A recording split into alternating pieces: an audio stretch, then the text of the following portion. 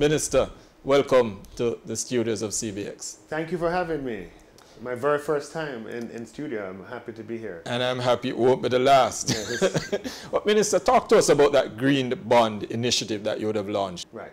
So, I mean, first of all, what are green bonds? There we go. Green bonds are financial instruments where the use of proceeds of the funds are for sustainable, social, or green/climate related uses. Yes. Okay? So the platform enables green bond investors to find green projects to invest in. Okay. As you know, certainly as far as the world is concerned, this avenue of financing has grown tremendously over the past few years. The number of investors in North America, Europe, and Asia who want to earn money but are prepared to earn less than they would normally earn if the money is being used for sustainable and green purposes.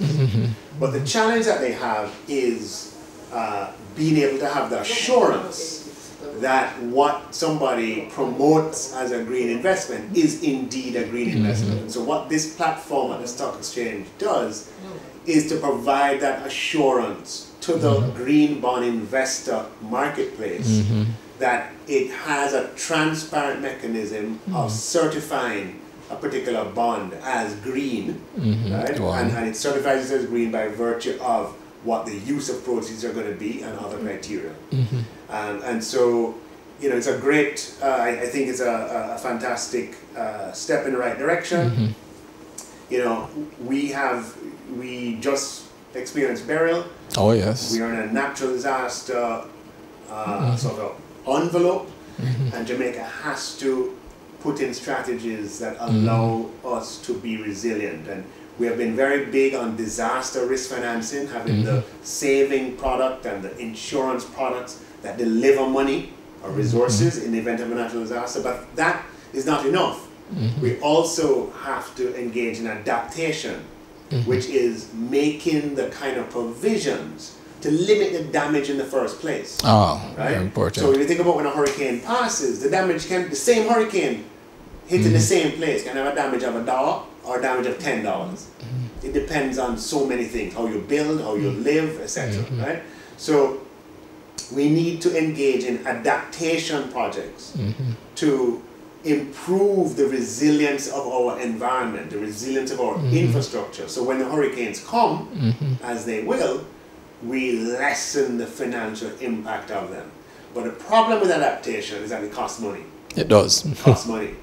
And the Green Initiative is to provide an avenue of financing that makes something more economically feasible, because green investors are prepared to live with a smaller return. For a bigger purpose, a bigger cause.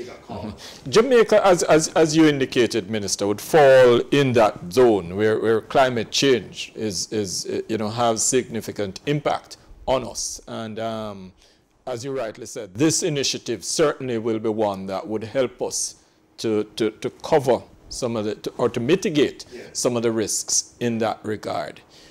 How do you see, in your interactions internationally, how are we seen as you know, from the position of investors overseas, you know, looking at foreign direct investment through this kind of initiative? Yeah, so Jamaica is seen quite favorably now because of the improvements in our economy, the performance of our economy and our, you know, reduced debt load, our higher international reserves, our low unemployment. Jamaica's economic fundamentals are seen as very strong.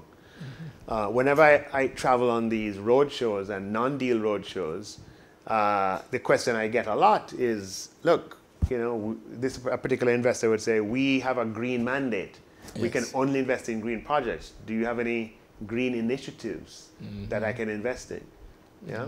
So we are putting this platform in place as a result of what we see here in Jamaica in terms of our needs, but also in response to the supply that is available. And we are seeing good supply available. We're seeing good interest, All right. you know, for people looking for green projects in Jamaica. Another area, Minister, while you're here on the Green Initiative, another area is I know you've been big on renewable energy. We've seen what Wigton has done and some of the changes there. But also you've done some tax adjustments recently in that regard. Correct. So we introduced an income tax credit that will provide households or individuals with an income tax credit if they utilize their own capital to put renewable installations in their home. Well, in particular, solar power installations in their house. So essentially, what a tax credit means is that the government will allow you to write off a certain amount of the capital expenditure against your taxes, so you pay less taxes.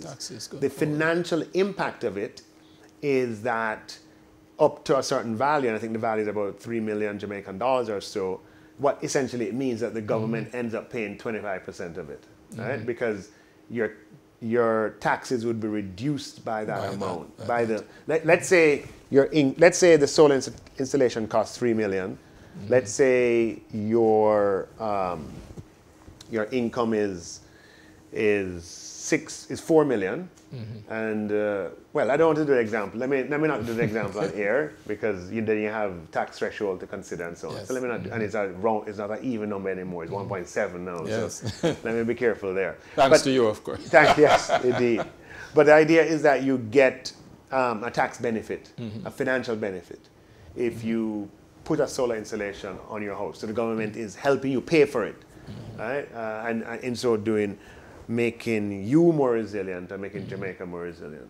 Minister, Jamaica is in a different place as we talk about investors, maybe from 10, 15 years ago.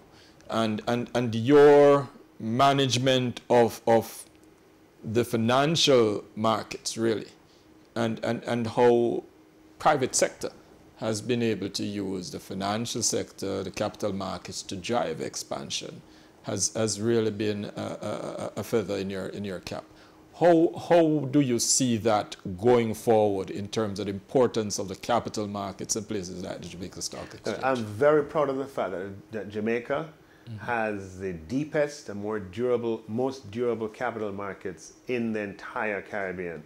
And I would go further to say the deepest and most durable capital markets in the Caribbean and Central American region. And it's a position that we should continue to strive to maintain. Capital markets are incredibly important in providing intermediation between providers of capital and users of capital, and that makes our economy work more efficiently. As one of the questions we get very often, though, Minister, is and so yes, you're looking at renewable energy. Yes, we're looking at the green bond and the green investment sectors. One of the areas that we definitely see as a big area of growth for Jamaica is the orange economy.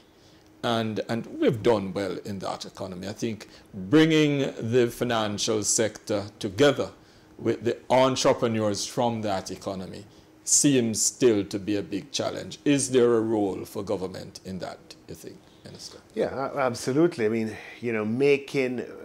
the common thread is improving access to finance. Yes. Right? So improving access to finance for persons who are in the orange economy is a very, very important priority of government because that economy is so deep. It provides so much by way of employment. People ply their trade overseas and bring back, earn money overseas that they're able to bring back and so on. So we're always open to and thinking about new ways in which we can support the orange economy. You might want to make sure everybody who is listening to you understands what orange economy means. Of course, it's really the creative sector, and we were talking about a $1 trillion industry worldwide. Yeah, and just last year, we put up $1 billion over 2 years. Yes. to fund film initiatives. Right? So before that never existed. You know, you'd be on your knees begging. But today, Jamaica has a film fund initiative where screenwriters, producers, directors can apply to and get funding for a film. So we expect to see an explosion of Jamaican content over the next few years as a result of that initiative. Minister, as you look, and I know your time is very short, as you look at moving forward the Jamaican economy, what do you think is the big ticket items that's really gonna get our economy growing in a big way? Yeah, over the long term, it's gonna have to be education. Yeah, it's going to have to be improving human capital and making each individual more, giving each individual the capacity to be more productive, so that the kind of investments that are made in Jamaica are investments that require higher skill sets and therefore higher income. That's the key. At the end of the day, it's about developing people.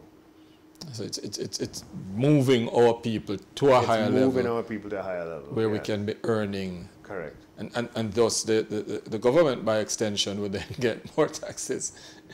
Well, if Minister, we have been an economy, well, a country that generally we have a lot of migration, but the remittances come back. And the remittances are a big part of remittances are significant, and we're grateful to all the Jamaicans in the diaspora who faithfully send funds back to their relatives. Remittances are a huge source of foreign exchange for Jamaica. Following on your developing the education of our people, should we be looking to preparing people for exports, deliberately exporting more services, more intellectual capital, rather than seeing it as a brain drain? No, I wouldn't. Well, I would say that what we want to do is to produce more and more numbers of skilled and educated people, so that if some decide to leave, we're not left high and dry. We just need to increase the numbers. Minister, I'm not going to hold up your time a lot. What would you want to leave on the minds of the viewers of CBX? Well, right now, today, we launched an exciting thing, the Green, Social, Sustainable, and Sustainably Linked platform. And, you know, it'd be good for your viewers to get familiar with that. And as Jamaica tries to and pursues a path of increasing its resilience, with a certain knowledge that, you know, natural disasters, hurricanes are a feature of life, but we're not going to surrender to them. We're going to make sure we take responsibility for our vulnerabilities. Minister, thank you very much for coming and talking with us on CBX today. Thanks for having me. All right. As we always say here on Let's Talk Stocks, we give you information to make better financial decisions. Come back with us. Tomorrow morning at 9, we'll have another insightful program lined up for you.